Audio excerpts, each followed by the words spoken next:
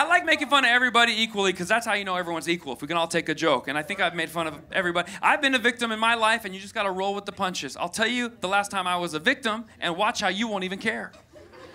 Because if it happens to a guy, a lot of times society goes, whatever, figure it out, dude. As a straight white guy, no one's going to help you at all. I went to a hair salon once in a new town. Check this out. You're not even going to care what happened to me, but I'm a victim. Watch. I'm a victim. I went to a hair salon in a new town, never been. I had a comedy show that night. I said, can you cut my hair because I got a show tonight? And the lady was like, sir, we don't do men's hair here.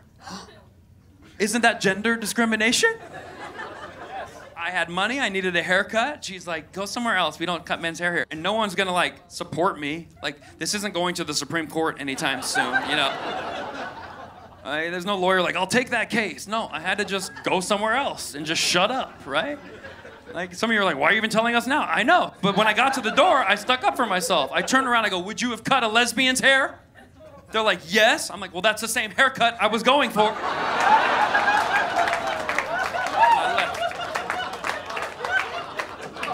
I felt good.